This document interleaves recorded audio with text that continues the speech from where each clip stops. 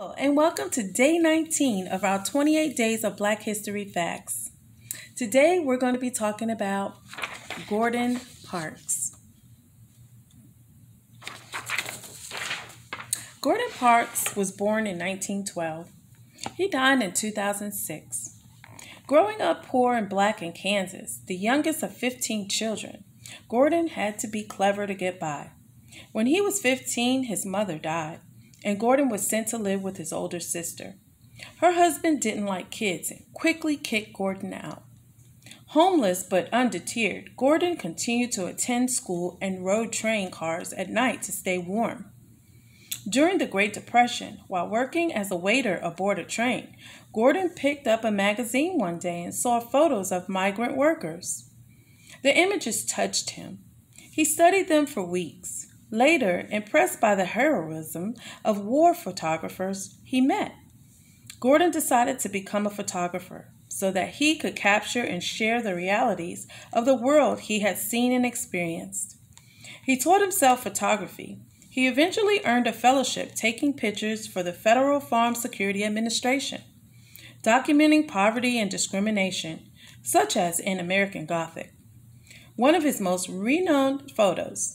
For years, he both chronicled American life and shot fashion photography, using his charisma and empathy to connect with his subjects. In 1948, Life magazine hired him, the first black photographer on staff. Gordan felt fortunate because of his success and wanted to help others, so he started writing books, first about photography, then about his life. His 1964 semi-autobiographical novel, The Learning Tree, was a huge smash, and he was approached to make a movie based on it. As always, Gordan leaped at the chance. He wrote, directed, and produced and scored The Learning Tree, becoming the first black director to work in Hollywood. Over the years, Gordan wrote books, directed films, composed music, and even created a ballet in honor of Martin Luther King Jr. He not only shined a light on the African American experience, but also made a lasting impact on history, art, and fashion in America.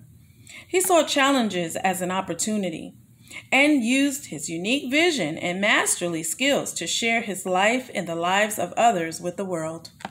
Gordan Parks.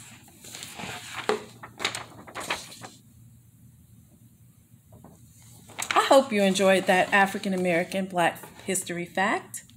And this is an illustration by Vashti Harrison. She wrote and illustrated this book called Little Legends, Exceptional Men in Black History. Vashti Harrison. And this is her picture. I'll show you a picture of Vashti Harrison. Well, friends, that's all for today, and I'll see you next time on day 20. Have a great day.